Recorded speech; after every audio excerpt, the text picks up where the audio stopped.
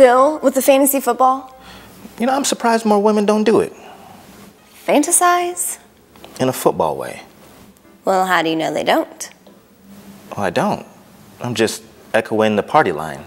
So what's in it for women? Well, you get to choose from a bunch of hunky men. Is that why you do it? No, of course not. So, should I pick my guys based on looks or their ability to bring home the bacon? Well, personally, when I look for a man, I look for a man that can provide for me. Which one will have the performance to fill all of my needs? Which fantasy man will whisk me away to the playoffs? You little slut.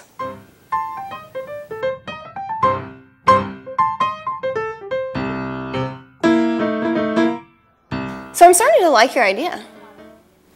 That's unusual. Which one? I can just pick the 11 cutest guys for your team. Well, you have to have a full team.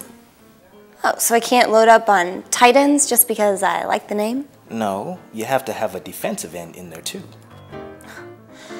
So part of my fantasy has to involve a 300-pound offensive guy with the nickname Stink?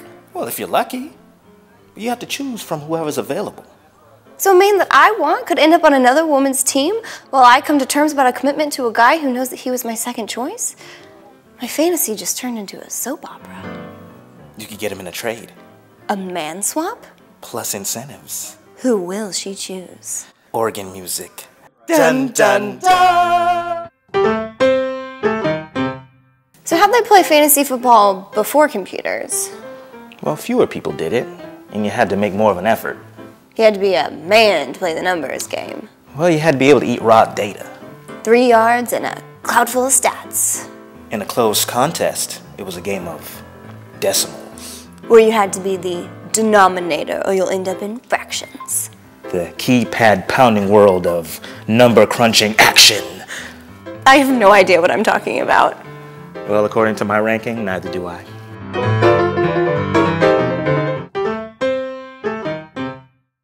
So what else do you fantasize about? Are we still talking about sports? Balls in your court. Well, baseball's a great fantasy. Really? I always thought guys thought about baseball to break the fantasy. Oh, no. The numbers in baseball are thick and lush. You can dive right in there over and over. Okay, sending you to the showers. I got guys with $1 million contracts playing for me for $1. All right, so what else do you got? Fantasy basketball? Fantasy hockey. Fantasy soccer? Fantasy lacrosse. Fantasy horseshoes? Fantasy softball. Fantasy kickball? Don't go there. Did you have a bad experience? Stop.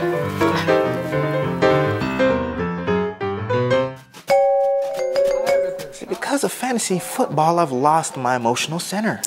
Who's that? A guy who cries every time he snaps the ball? Very funny. I thought so. No.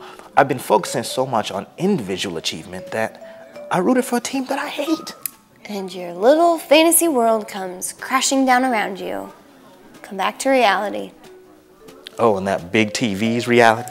Made even more real by personalized 3D glasses. Enhanced reality. So you can see every tier of that emotional center. You're not taking my fantasy problems seriously.